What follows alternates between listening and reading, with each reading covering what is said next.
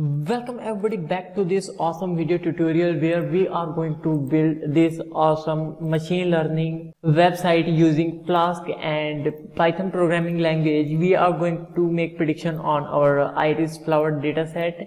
As you could see, this is really responsive and it is working, of course. First of all, you need to install Flask module. For installing, you need to say pip install Flask.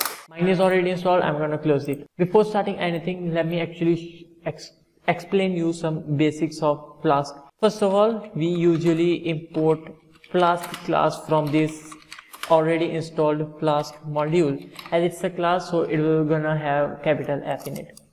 Then we create an instance of this Flask class which we have already imported. Then it expects an argument which is underscore name. Now what usually it is basically returns main if you are at Python script. Whereas if you are using it or importing it any other Python script, then it will gonna return the name of that script.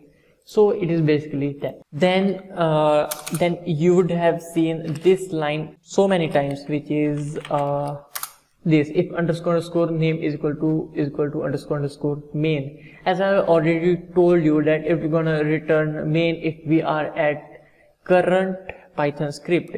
So in that we usually say app.run, which is the instance of this Flask class, and it contains a subfunction called run. And you would also have seen debug equals to true.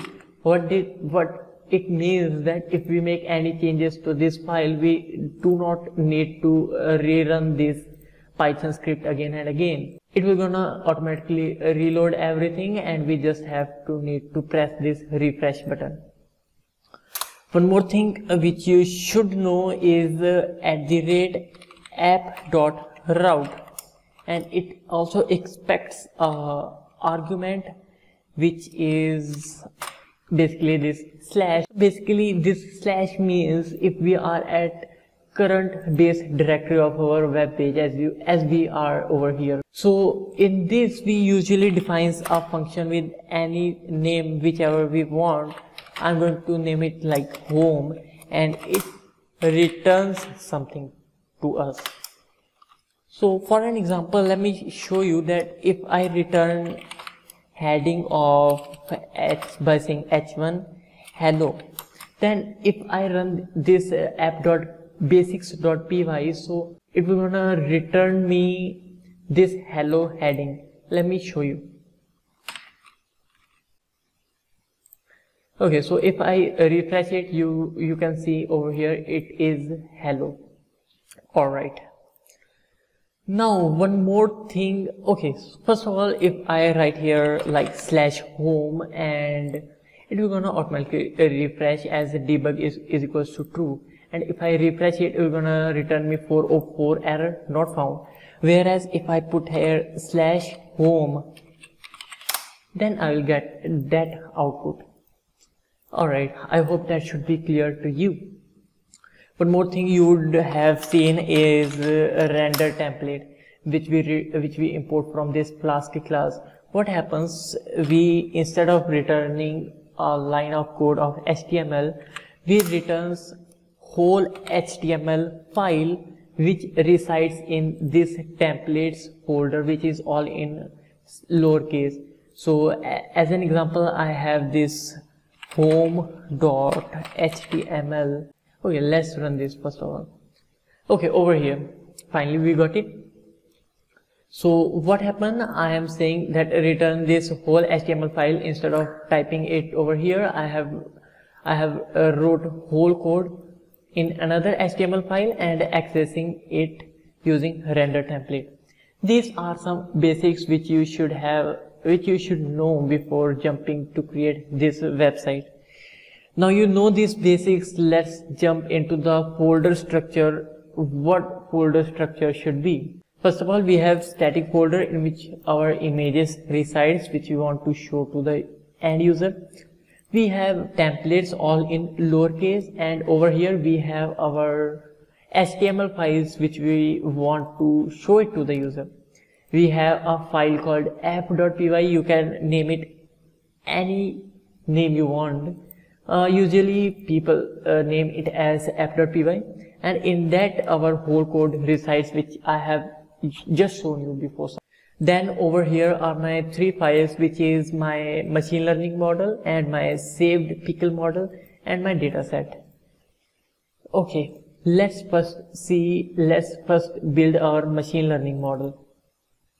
What is happening? I am importing the pandas library for importing my data set. I am importing numpy for creating arrays and all that stuff, and I am importing pickle for saving my model. Then I am reading my data set using pd.read csv. Let me quickly show you how that it looks like. It has 4 values, and the last value is the class of that flower. Now these are in string, keep in mind. So over here I am saying x equals to these first 4 columns, and y equals to last column. Now our machine learning model usually works on integer data set, so we need to convert it to integer. As I have shown you, it is in string format. So I usually do it using label encoder from sklearn.preprocessing and fit transform to y. This will gonna convert this to 0 and another one to 1, another one to 2, and so on. Then I am using support vector classifier, as it's a classification problem. Kernel equals to linear and fitting that x train and y train. And I am saying pickle.dump and dump this model in the iri.pkl in the right binary form. Alright, so now we are in our main app.py. So we are importing Flask and render template, and I will talk about request later. I'm importing pickle to load this model which we have already saved in a moment before, and I am importing numpy for creating arrays and that stuff. This you already know what is the meaning of this, and I have already shown you what this do. It says if we are at base, then run this home.html, which is right here. Let's see what is inside home.html first. What is inside home.html is our 4 input fields and 1 submit button and 1 big form of all these input fields. Now what happens if I am saying that if I press submit button, then use the method post and action equals to URL for home. What does it mean? URL for home usually mean that whenever I press submit button, you search for this home function inside my app.py and run that function. What is happening inside my home function is I am requesting for my A, B, C, D input field values, which are this A, B, C, D.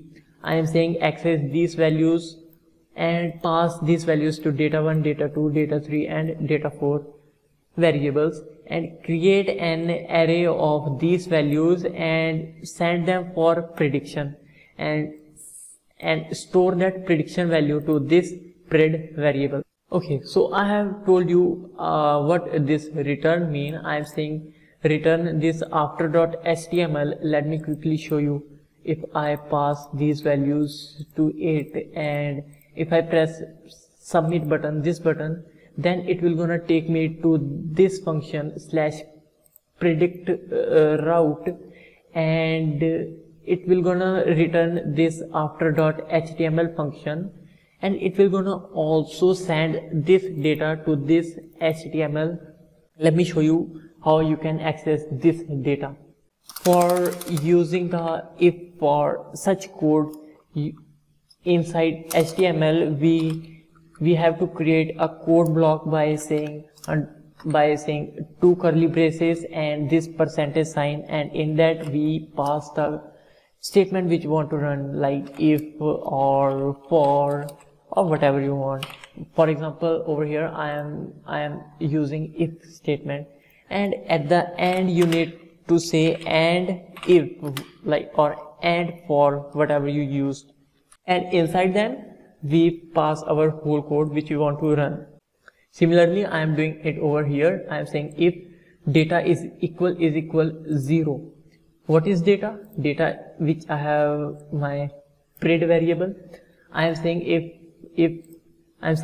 data is equal 0, then it is iris setosa and show this image to user, else it is iris versicolor and show this image to user. Now I know I have one more class, but I have not defined it over here. You can define if you want. And I am saying and if, and I am saying for getting back to main home page, which you could see link over here. If I press this, I get back to home page by sending a /href to this anchor tag.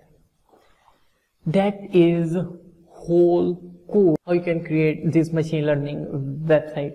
Now you can use Bootstrap and CSS styling or JavaScript for creating awesome stunning website.